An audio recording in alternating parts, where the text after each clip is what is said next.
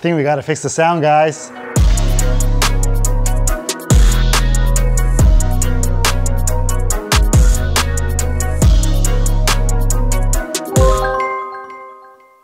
What's up guys, Manny from Motomillion, and as you guys heard, it's not the most exciting sound that's been on this channel. It actually doesn't sound too bad, but we're gonna make it better.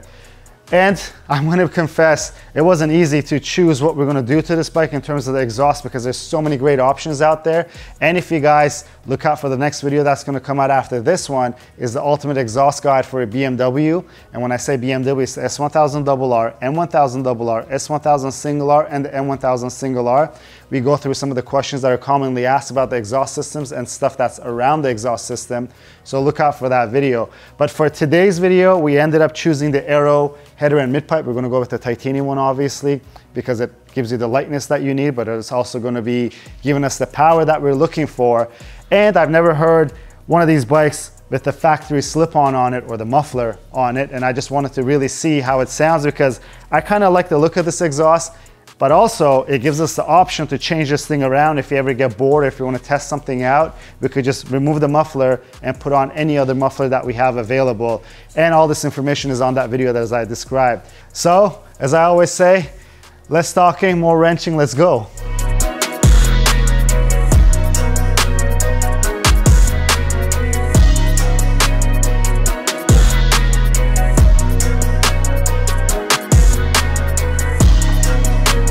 Guys, it is so refreshing to change an exhaust on these bikes after we've been dealing with our SP2, our Panigale V4 SP2, because this is such an easy job compared to anything that we've done on the Ducatis.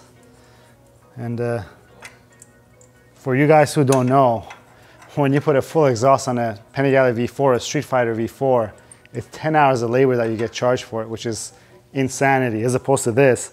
I think anyone who's done this before could do it in about an hour or 2 hours at the most. And that includes taking off the bodywork and putting it back on, which I think takes the most time.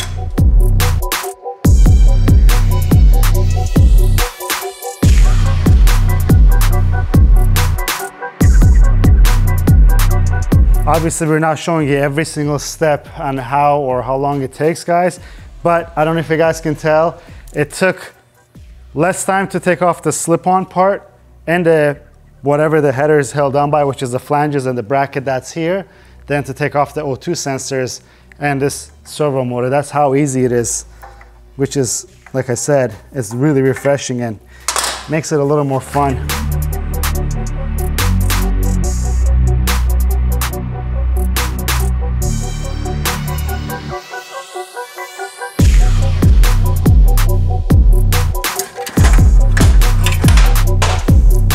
Finally, it's out. We're gonna weigh this. It's actually pretty light, but the Aero header and mid pipe and also the Akrapovic header and mid pipe are definitely lighter than this. I'm just gonna weigh it just to show you guys the weight difference. We've done this a couple times before, but I don't think we have done it on camera. Let's get it weighed up, tell you guys the weight difference, and then we'll start putting it back together. There you go, the servo motor's out. So let's weigh everything. Big bracket. It has two metal pins in there too. Let me remove these things and then we'll get a proper reading of what we took off the bike, and then we'll weigh what we're gonna put on it to know the difference. So this is the stock muffler box with everything that we took off that's not going on the bike. It's measuring at 13.6 pounds. And now what we're gonna do is we're going to grab our Aero header and mid pipe and put all the hardware that's included with it that's gonna go on the bike so that we know what the difference is.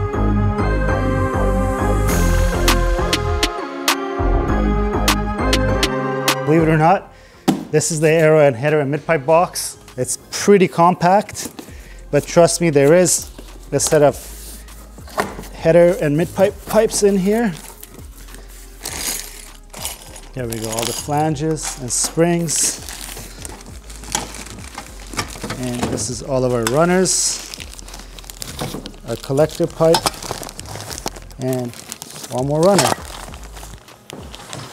So guys, I have everything on the scale that's gonna go back on the bike. That's 5.7 pounds. That's quite low. Even the Akrapovic headers, I think, are 6 point something or 7 point something pounds.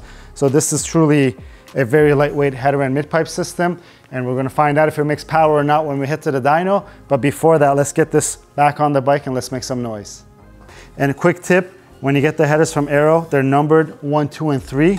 And that way you know which pipe is which pipe. And then there is also connecting tubes here. Obviously you could figure out how it's gonna go because you can't put the wrong ones together and you'll see it. So 1 goes into 2, 3 goes into 4. Guys, these are the header flanges oriented. So make sure that you get the orientation right. And it shows it on your instructions manual. The Akrapovic ones show it too. But just a word of caution, guys. Akrapovic headers come pretty much pre-built and these are pressed in like this. And when you're doing an Akrapovic header, we get this question a lot. If the flange is not the right way, people don't think of pulling it out and switching it around. It actually is a lot tighter than this one that we have here. So people kind of get confused because they try to pull it and it doesn't come off that easily. So that's just a tip. But I'm gonna get the flanges on, then we're gonna start piping the exhaust back on.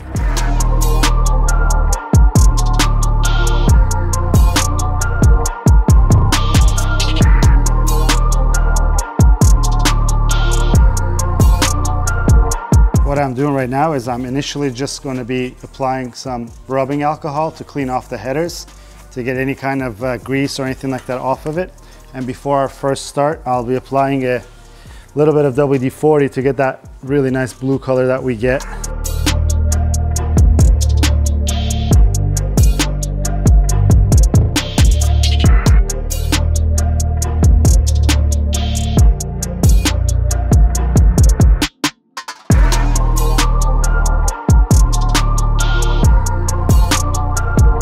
Guys, essentially it's ready to start, but I'm gonna put WD-40 on the pipes.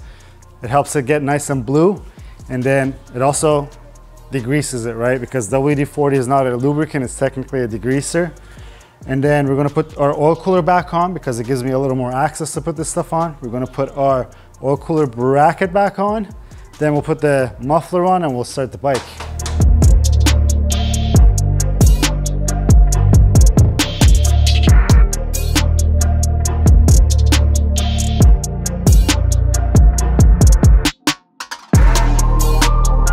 Guys, it's done. Exhaust is on. Before I start the bike, I'm gonna do a final wipe with the WD-40. It looks great. Obviously, we're missing the big muffler box on it and it hasn't blued yet. Once we turn it on, it's gonna instantly start bluing. If you take a look here, these pipes are still in the raw titanium color. Once we turn it on, it's gonna start bluing. But let me just wipe this down. I'm excited to see what it's gonna sound like. And of course, we're gonna show it to you guys as well. Guys, it's time. Let's start this thing up. It's gonna smoke a little bit, but let's hear this.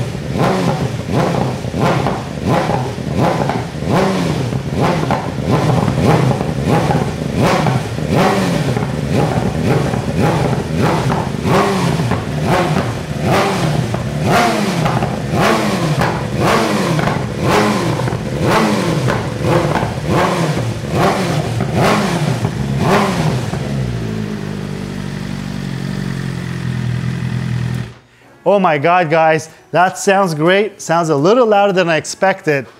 Don't forget we're indoors, so it could be that, but we'll pull this bike out after and make some noise outside to show it to you guys, and I also want to hear it because I can't really rev it too high inside because it's not fully warmed up for me to be easy with it. But next we're going to do our supporting mods. So we're going to pull our tank off and put our velocity stacks and a couple of the things that we're going to do to the bike. And when we do that, we could flash and it's going to get rid of that rev hang that it does when it starts up because it has a warm-up sequence on it. And I think it looks good. It looks great actually to me. And the exhaust pipes have already blued up because this bike runs quite a bit of heat. And I think it has something to do with that warm-up sequence as well. I don't know, what do you guys think? You guys like this muffler on it? Should we try something else? I'd really like to hear your opinion on it. But we're not done yet. We're gonna do all the mods. We wanna take it back to the dyno to see the change in power. And until then, if you like the video, please give it a thumbs up. If you have any questions or comments, leave them down below. Until next time, guys, have a good one.